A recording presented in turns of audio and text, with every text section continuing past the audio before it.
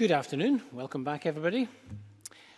We begin this afternoon with Time for Reflection, and our Time for Reflection leader today is the Reverend Colin Sinclair, who is the minister at Palmerston Place Church in Edinburgh.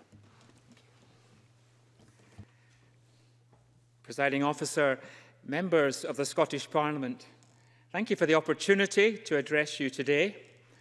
As this is the first Time for Reflection in 2019, let me begin by wishing you all a very happy new year. We live, as the Chinese say, in interesting times. The month of January gets its name from the Roman god Janus. He is depicted as a two-faced man. One face looks towards the past and the other towards the future. Perhaps looking back is what prompts us to make New Year's resolutions for the future. Some of you may have already given up on resolutions, taking the same attitude as the character in the cartoon Calvin and Hobbes. As Calvin once said, God put me on this earth to accomplish a certain number of things. Right now, I'm so far behind, I'll never die. Most of us have little idea how this year is going to turn out. It's more unpredictable than many in recent times. We may have drawn up plans and contingency plans. We may have scoped out various alternative scenarios. But forecasting is an inexact science and can leave us looking very foolish. In our family, my wife Ruth is often heard to say, when life seems out of control, control the things you can.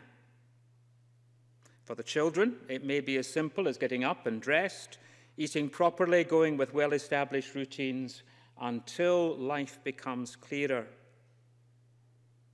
In the Old Testament, when the nation was being dominated by forces outside its control, the people were reminded to hold on to what really matters. As Martin Luther once said, faith is taking God seriously. So what does that mean? Micah put it this way: what does the Lord require of you?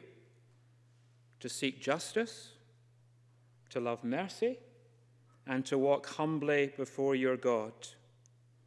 For Christians, it is an invitation to embark on the adventure of faith, responding to the call of Jesus, who said simply, "Follow me." In this year, 2019, I want to suggest that that will take tenacious, winsome courage from all of us. Tenacious means we keep believing when it would be easier to give up. Winsome means we face life with active love and a smile, not hatred and a scowl. And courage means we do what needs to be done without complaining. Our prayers are with you for whatever lies ahead in 2019.